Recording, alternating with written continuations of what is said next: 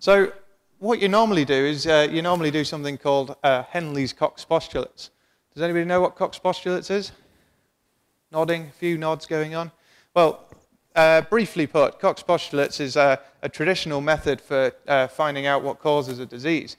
It's used very commonly in the terrestrial environment. It's actually relatively easy to do in the terrestrial environment. I say relatively because it's quite actually difficult if you don't know what you're doing. But you simply need to isolate your proposed causal agent. Very simple.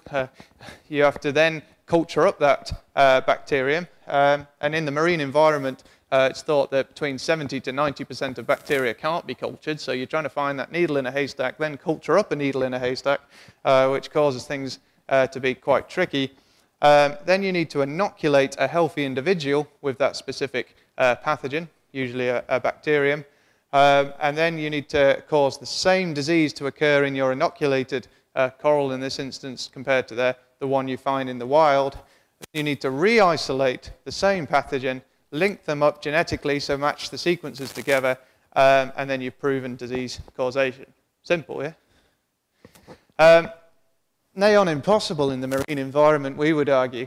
For one main reason, I've already mentioned that most of marine bacteria, and not to even mention other different microorganisms, can't be cultured in the traditional way. Second step is they live in this microbial soup, which we call the ocean. There's bacteria everywhere. And if you actually keep a sterile coral in nicely filtered seawater, we did this as a trial to try and do Cox postulates in a really sterile environment. You can boil the corals up to 36, 37 degrees, and they live quite happily ever after. You can't cause a stress at all. So it's definitely something to do with this microbial soup, which is the source of the pathogens. And then the other third and final major problem as far as doing this Cox postulates traditional approach is that you can't actually compare what occurs in a tank system to what occurs in the wild. It's very difficult to relate these two different diseases. People have tried, and quite often people have failed, including myself, to try and do that approach, and I don't admit to failure very often. But what we thought, genius brainwave, was a new approach to trying to do this disease causation. So we thought we'd flip it around, and instead of trying to cause a disease, why don't we cure a disease? If we can cure a disease, then it gives us an idea of what's actually causing it. It gets us that little bit closer. Doesn't 100% prove it, but it gets us that extra few steps to figuring out what's going on. So we use this novel approach. We use 4 different antibiotics: paramycin, ampicillin, gentamicin, and metronidazole. Most of these are easy to get hold of. Some of them, paramycin particularly, you have to kind of beg, borrow, and steal it. But if you ask nicely to a big pharmaceutical giant, they'll usually give you a very small dose. It's really expensive, and one of the problems with this experiment was we could only get enough to dose our corals once, whilst the other ones we had enough to dose the entire reef system if we chose. We didn't, just in case you're worried. But paramycin targets is a broad spectrum antibiotic. It's a very good antibiotic, and it tackles everything, potentially fungi as well, but mainly bacteria and, more importantly, ciliates in our instance. Ampicillin only targets gram-positive and some gram-negative species of bacteria. So gram-positive and gram-negative is based on the different morphology of bacteria, and it's classified on how it stains, how it takes up the stain. Gentamicin targets gram-negative, so it shouldn't affect the gram-positive. And metronidazole we used particularly targeting these protozoans, these ciliates, which we saw eating away at the tissue. We wanted to prove our initial hypothesis was that the ciliates were the causal agents, but as you saw in the histology, it was more likely that the bacteria are the initial systemic infection, and these ciliates are likely coming in, eating this health-compromised tissue. So still very important. But if we use this technique, what do we find? So these were diseased corals. These corals were progressing in the wild, and then when we brought them in the tank, they continued to progress, so we were happy that the disease was active. We obviously had controls, healthy ones, which we kept for the 6-day experiment. We wanted to run the experiment for 3 weeks, but we had 2 weeks of struggle trying to do experiments on fishermen's doorsteps and in hotel rooms and things like that, because Venezuela wasn't quite ready for us researchers to come over and do a mass experiment. So that caused a few delays and a bit of interesting, novel ways of adapting in the field. But as you can see, the healthy ones stayed healthy all the time. We also dosed healthy corals with doses of the antibiotic to make sure that the antibiotic wasn't having any particular effect on the corals themselves, because that was quite important. We thought if we killed off corals quite quickly by using the antibiotic, it might actually be interfering with the healthy system itself. So we needed to make sure that wasn't occurring. Previously as well, we had also done trials in enclosed environments, in tanks, to look at how these antibiotics affected specific types of pathogenic organisms. So we knew what we were using were to target the proposed causal agents.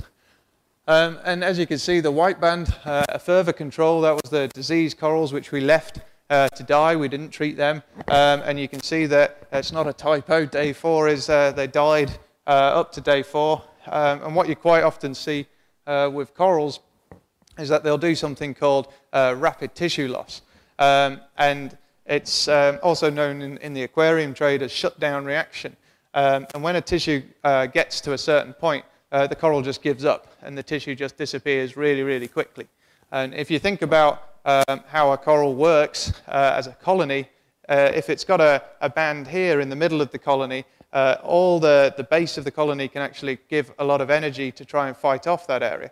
But up at the tip, it's only got a small amount of tissue surrounding it, so it hasn't got as much energy to fight off any invading pathogens, so it dies a lot quicker. And that's what happens when a lot of tank experiments. But as you can see down at the bottom, we got the different treatments: ampicillin, gentamicin, metronidazole, and paramycin. And you'll notice that ampicillin and paramycin, the two ends, those antibiotics cured the disease. We actually treated the disease. There's a chap falling asleep there. I must be doing a good job there. Yeah, looking at you. There you go. You laugh at that one. That's good. But what you can also see is that gentamicin and metronidazole, the tissue actually carries on increasing. It slows down. The rate of tissue loss slows down. These actually stayed for the entire time of the period of the experiment. But you can still see that it's clearly advancing. All my use of Photoshop is very good. Just delete a bit of tissue here and move some there. But what you'll also notice in this instance is that the skeleton, which is normally pristine white, is completely covered in fragmented bits of tissue. This kind of string vest, if you like to picture it that way. So something's happening there, and it's looking like a different pathology. And remember, metronidazole was targeting just the protozoans, or that was what we were hoping it was doing. So if we do this, what happens is now we're looking for something this is only a subset of the original bacteria. If you remember, we ended up with hundreds of bacteria. We came down with 13 potential pathogens. And then now we want something which is absent in the healthy, in the non-diseased tissues, something present, dominant in the diseased tissues, absent in ampicillin and paramycin, which are the ones which treated it, so therefore they're now healthy, but still present in gentamicin and metronidazole, where the disease carried on. Yep, everybody with me? Good.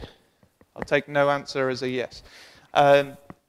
So that narrows it down to only 3 potential pathogens. You've got the Vibrio carceri, Lactobacillus, and the Bacillus species. This Roseovirus was an interesting one, and it was a potential candidate, but you can see that in only one instance in the gentamicin, the first row of the gentamicin column, you'll see that we wiped it out. But in all cases of gentamicin, the disease carried on progressing, which eliminated that one as a potential pathogen. We did the same with the ciliates, and we actually found that only one ciliate, this one on the left, was important. What you can see is that another evidence that these guys are having some role in disease causation is that they both have symbiotic algae inside, so they're ingesting these symbiotic algae.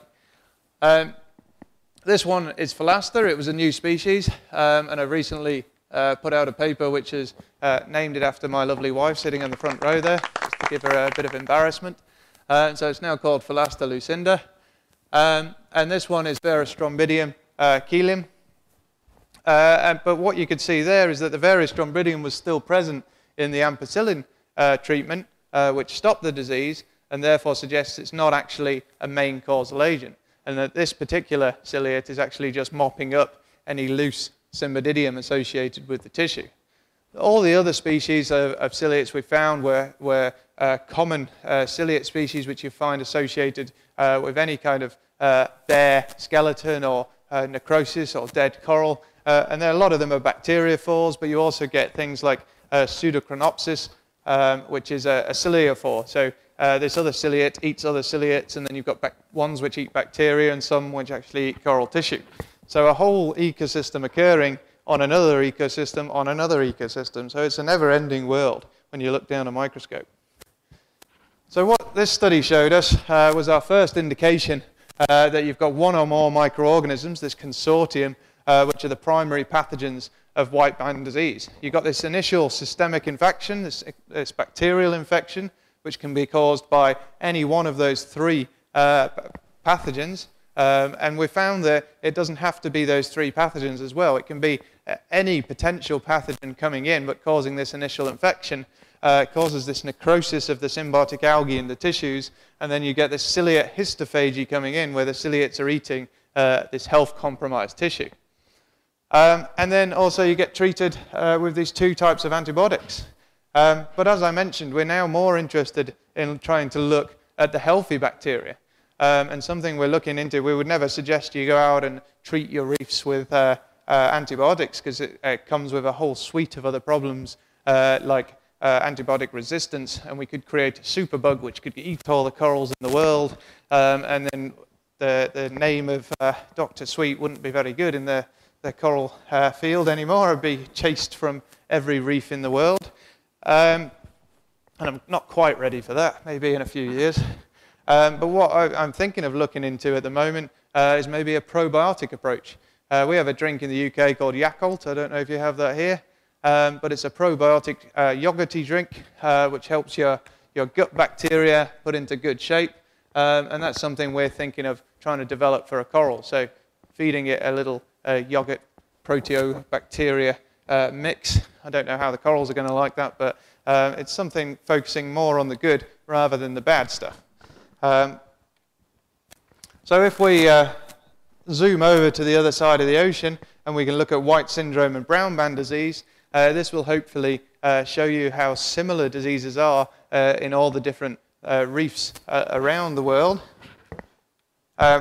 Interestingly, white syndrome is just caused by this white band, and brown band disease is simply named because they've got this mass of a different ciliate from the same genus called Philasta guamensis, which causes just a visual brown band, and it's just a huge mass of ciliates.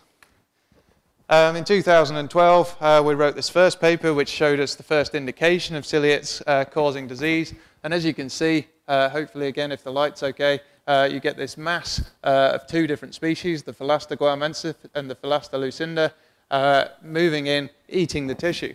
And what you could see, hopefully if the light's right, is that they actually go in underneath the skeleton. Remember, the skeleton's very porous, lots of holes, and these ciliates can burrow underneath, and they attack the coral from a more vulnerable underneath stage where they haven't got as much defense. But also these corals are in a stressed state, usually due to something like climate change, but it can be anything from a tourist kick to an anchor damage or anything like that. And it gives them this opening for diseases to come in. What you also might see is these white things shooting out of the corals. They're the coral's mesoterral filaments. It's basically the gut of the coral being shot out, and they're full of really strong, powerful nematocysts. So it's like a last-ditch attempt of the coral to try and fight off this invasive front of nasty pathogens. Here you can see some light microscope imagery of the different ciliate communities associated with these diseases. This chappie up there is Philasta lucinda. Looks very much like my wife, as you can see. No laughter, no, all right, okay, carrying on. This one's Phalastoguamensis. We've got Varus strombidium, we've got a euplotes. A euplotes, again, shows that it's eating the symbiotic algae, but we haven't found it consistently between different between different diseases in different countries. So again, it's likely to be a secondary ciliate eating up some of the already expelled zooxanthellae. This might be occurring around bleaching time as well. This is the Pseudochronopsis, the one which is known to eat other ciliates. It's a ciliophore, and then the rest are all bacteriophores, just eating any bacteria which is likely settling on this exposed coral skeleton. So if we use a different technique, the first time we did it, we used a non-culture molecular technique called clone libraries. And then we embraced modern technology in this instance, and we looked at deep sequencing. So in this case, we did something called 454 pyro sequencing. And the idea behind that is it's very much more expensive, which is breaks the bank. But it gives you a more in-depth idea of the whole complete microbes associated with your corals. So in this case, as you can see, we got a large number of potential pathogens. These are the healthy ones, so they're what should be there. Then if you bring in the disease, we're looking again for the same sort of pattern. So the dark black is the most dense corals. The white ones means there's very low or none at all. And we're looking for something which is absent or rare again in the healthy, present in the disease. If we use our wonderful novel technology as well, you start looking for something which works on ampicillin as well and paramycin. But then, so ampicillin and paramycin are the next columns there. Metronidazole is the one at the end. Just mixed it up to keep you all awake. Metronidazole still did exactly the same as what we saw before. It still progressed, but at a slower rate. And if we do our work, we get down to just 2 potential pathogens out of what could be 50 or 60 in this instance. And this is a Verruco microbacteria and a Rhinochaea. 2 very unusual species, not been associated particularly with coral diseases before, but still pathogenic. The Verruco microbacteria causes things like verrucas and stuff in humans, but it also causes other sort of diseases and necrotic lesions in other animals and other organisms. But this strengthens our argument that it doesn't necessarily need to be these 2 particular pathogens. It could be the Vibrios, and it could be Lactobacillus, and depending on the geographical location, the particular coral you look at, the time when you're looking at that, you're likely to find a wide variety of different pathogens. So all the other studies which tried to claim there was only one pathogen, they're still right, but it's not just looking for this one smoking gun, if you will. You're actually looking for lots of opportunistic pathogens, but then these ciliates come in and cause the pathology of the disease. So there's a difference between a pathogen of a disease and something which causes the pathology. So it's down to terminology in this instance.